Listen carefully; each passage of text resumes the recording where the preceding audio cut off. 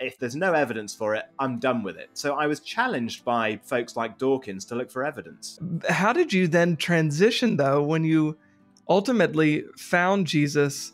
One, I want to ask you how that happened. How did you end up finding Christ? But then how did you change your understanding of faith then when that happened?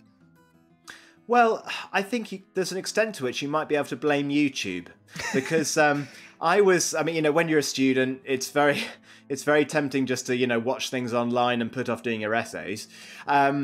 So I was watching clips of Dawkins on YouTube and debates. I was discovering these things. And I saw footage of, people debating Dawkins and doing really badly, and, atheists and the Christians doing badly. But then I discovered actually really good, solid evidences and arguments for Christianity. The technical term is Christian apologetics. It's not a very good word because it makes you sound like they're going around saying sorry for everything, but that's not actually what it means. It comes from the Greek word apologia, which means to give a reasoned defense. So it's actually going out there and actually articulating and giving reasons and evidence for why a particular view is true and rational to believe. And so I discovered Christians who were doing that, and they were engaging with the works of Richard Dawkins and other atheists. And the one that stood out, I think, the most was William Lane Craig, who runs a ministry called Reasonable Faith. There was lots of footage of William Lane Craig doing debates and lectures on YouTube, and he would be debating atheists, and actually the atheists would really struggle against him. And he would present lots of really compelling arguments, which included appealing to scientific data as well. Arguments for why the Big Bang and the beginning of the universe actually supports the existence of God, because it supports the fact that if the universe had a beginning, then it had to have a transcendent cause, and then the nature of that cause would have to be very much like God, because you're ruling out the material causes and so forth. There were arguments for the fine-tuning of the universe, for how the universe is so delicately set up to allow life to flourish.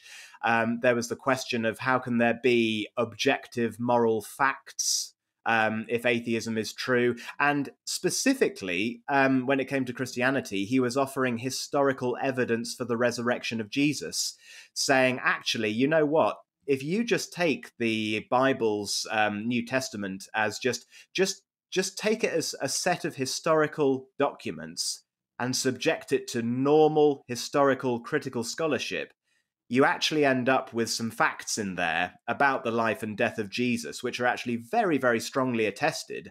And the best explanation for those facts is actually that Jesus rose from the dead. So it was a cumulative case of all these arguments that he would be able to articulate very clearly and logically for Christianity. Because the irony actually was that even though Dawkins and the New Atheists, they would give lip service a lot to, you need to be logical, you need to be rational and use reason. And that's true. You do. Of course you need to. You need to use your mind, and you need to be challenged, and you need to think. But the problem is that even though Dawkins and other New Atheists were talking about we are being rational, we are arguing in a rational, logical way, actually, when you actually examine their arguments using logic, using analytic philosophy and logic like William Lane Craig was doing, because he's a professional philosopher who's trained in how to use logical argumentation, you actually discover that their arguments are very, very weak. Dawkins' central argument against God in the God delusion has lots and lots of problems with it, and assumptions and circular assumptions. You actually mentioned, I think, when you did that episode about the op-ed piece that I did, you said that Dawkins actually might be having some materialist presuppositions there. And it's true, he's assuming materialism right from the beginning. But on the logic front, this is something that William Lane Craig and others have pointed out. Even if you were to grant that every single step of Dawkins' main argument against God were true, the conclusion that God almost certainly doesn't exist still wouldn't follow from those steps in the argument. So this was what was really interesting. When I actually had the opportunity to learn how logic and argumentation and historical scholarship and all those things actually worked, it turned out that a lot of the lip service that the new atheists were giving to evidence and logical argumentation really was just lip service. And there were some very strong arguments from the Christian worldview. Having the sort of academic questions very well addressed for Christianity meant that the more personal reservations I had were more exposed. And I really just had to confront those. And I just realized, look, my allegiances have shifted here. I'm actually supporting apologists like William Lane Craig, and I'm no longer siding with these new atheists. And the tipping point really was actually when William Lane Craig came to the UK to do a speaking and debating tour, which included going to Oxford and doing a lecture refuting the God delusion.